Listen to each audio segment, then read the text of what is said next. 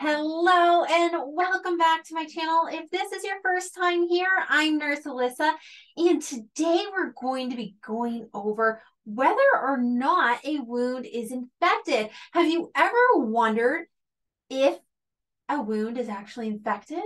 Because all wounds go through the inflammatory phase where it looks a little bit swollen, it looks a little bit red, but is it actually infected? And did you know that there is a way to realize and determine whether or not you need just a topical antibiotic or antimicrobial or an actual systematic antibiotic? That is what we are going to go over today. But first, if you could hit that subscribe button, it would be greatly appreciated as it truly does help my channel. So let's get started, guys. So why is determining infection so important? First off, we need to know whether or not a wound is infected because we need to catch it quickly and start treating it so we prevent further complications from happening. So if we can catch it right away where it's just in that local phase and we can treat it with a topical antimicrobial instead of a systematic antibiotic, it is so much better off. Why, you ask? Because when we take an oral antibiotic, we have a chance of the bacteria on the wound becoming resistant. Okay, so we're always talking about this antibiotic resistant bacteria.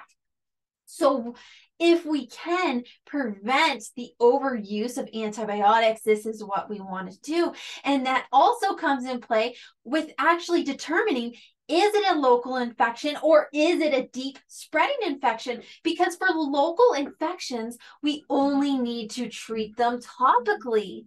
And that's what I'm going to be able to show you here today. I'm going to give you an awesome chart to use so you can tell for yourself, okay, is this a local infection?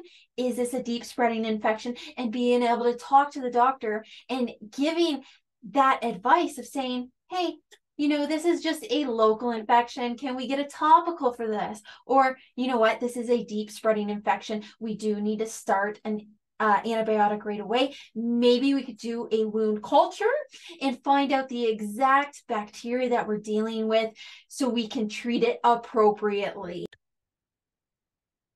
So this is the wonderful chart that I was telling you guys about.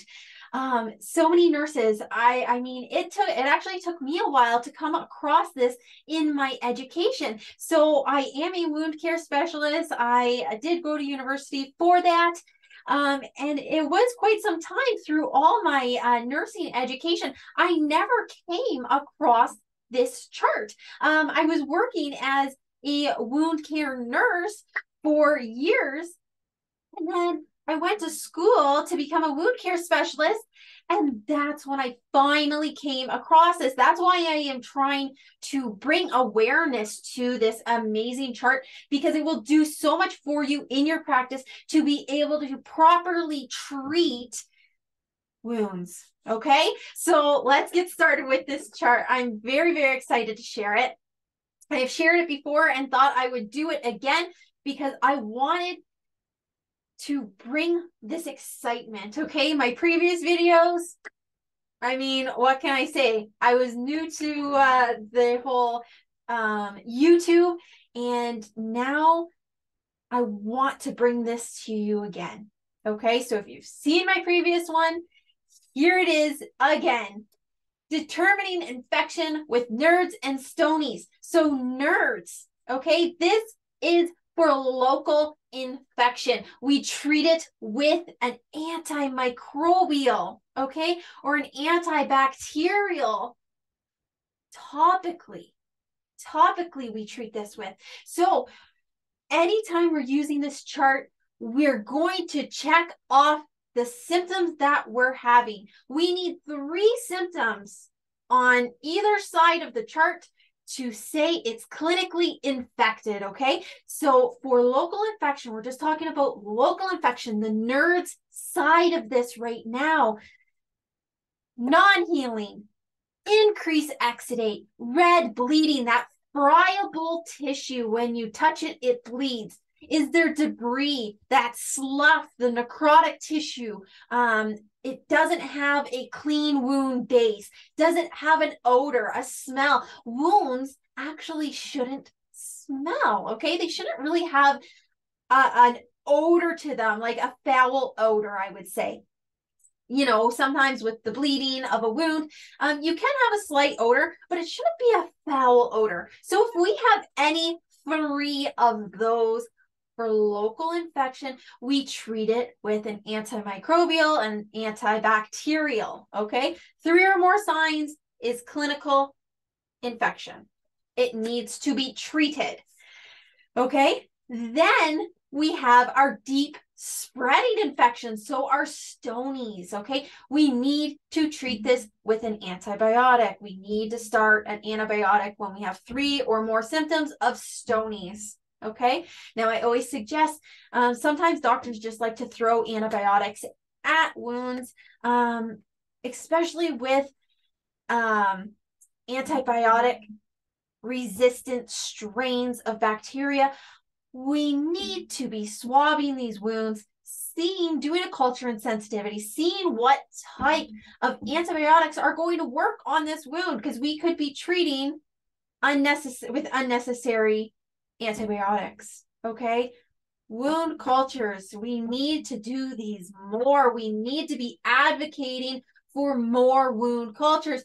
I know where I'm at, wound cultures, they were not very much of a thing. Like, I would have to be bringing it up to a doctor, like, hey, we should be doing a culture. I haven't really seen much improvement with this antibiotic. We should be doing that right away. Standard of care, okay? To treat with an antibiotic, what are we treating? How do we know what to treat with? Swab the wounds, okay? But we can determine this infection with stonies. So increase in size. Has the wound increased in size? Do we have a temperature increase? Now, does the tissue around the wound feel warm? Now, infrared thermometers, I mean, they go at Canadian Tire and they go on sale for like 20 bucks. They are fantastic infrared thermometers for taking the temperature of the wound, checking the temperature, checking it bilaterally on the other side, checking it to surrounding tissues. Is the temperature increased in that area? Okay, that's a sign. Probe to bone. Can you use your cotton tip applicator and touch bone? Is there new breakdown or satellite lesions? Okay, so satellite lesions, this is a great indication that there is a deep spreading infection. You have a wound here, and then all of a sudden you start getting a little wound up here. That is an indication, a pure indication of deep spreading infection. Do we have redness, swelling around the outside of that wound? Do we have an increase in exudate? Is there a odorous smell to that wound? If we have 3 or more signs of stonies, we need to be treating with an antibiotic. Guys, when I say it's so important to be determining what type of infection it is so important. And it is also so important that we're not treating wounds for infections that are not clinically infected, unless they are in an area that is at high risk for infection. If the patient has comorbidities that are putting them at high risk of infection, that's the only time we use it prophylactically, okay? That's the only time we use antimicrobials, antibacterials prophylactically. Other than that, a wound will heal so much quicker if we're not using antimicrobials or antibacterials. A wound will heal quicker through moisture balance, okay? And there are so many products out there that don't have antimicrobials in them, and they just have to balance moisture in a wound. You have your meshes, you have your foams, you have your alginates, okay? These all come in plain or they come with antimicrobials on them, okay? So first determine, use the skills you have. Do we have an infection? Is it clinically infected? Do I use an antimicrobial? If you don't have infection and don't have reason to be using them prophylactically, just go with plain products for moisture balance. Moisture balance, once again, is the most important part of wound healing. It will heal a wound 3 to 5 times faster than if you don't have a moisture balanced wound. Okay, guys? But that is all that I have for this video. I hope you did find it very helpful in your practice or if you're treating a wound at home.